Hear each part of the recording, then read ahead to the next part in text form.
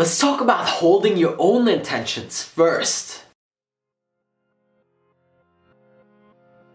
So as you can imagine, it's very hard to get anything done in today's world unless you hold your own intentions first. You have to prioritize what it is that you need to do and the way that you need to act and the way that you need to do things before everything else. Because otherwise your agenda will be stolen from you very, very quickly. Like I've said before, distractions are not a scarce resource. However, your own attention, your own focus, and your own energy is the most scarce resource that you have, and it's very important that you invest it very, very, very wisely. And so it comes down to that you have to hold your own intentions above everything else if you're going to get anything significant done in today's world. This means that whenever you have to accomplish a task that's really, really important to you, maybe some goal that you're after, or maybe even improving a skill that you want to get really good at, you have to be willing to put everything else aside and really push everyone else out of the way in order for you to go get that. And if you're trying to go for high-end results with anything that you want to do in your life, it's very important that you realize that people are going to come to you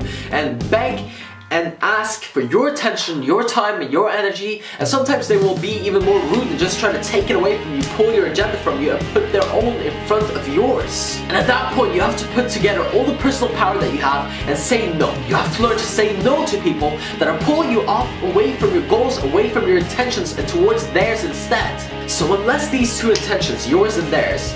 aligns in some way or another, you have to be willing to say no, push them away, and say, I'm going to go ahead and do what I need to do in order to get to where I want to be. And if you want to be highly successful, dabbling is not something that you want to engage in. And so if anyone is trying to pull you aside to do some stupid thing that isn't going to help you move forward, you have to be willing to decline it and say no, and I'm going to move forward, I'm going to do what I need to do in order to get to where I want to be, because I know what it takes. Now, most people claim that they're able to say no, and they in fact won't admit that they do not have the ability to decline offers from people or decline other people's agendas and put their own first. People will say, yes, of course I can put myself first. But in reality, when someone comes and asks for your attention, if it's something urgent or if they make it seem like it's urgent, you go and you fall off your tracks, and all of a sudden, before you know it, a lot of time has passed and you're stuck where you were maybe 10 months ago, maybe 10 days ago, maybe 10 hours ago.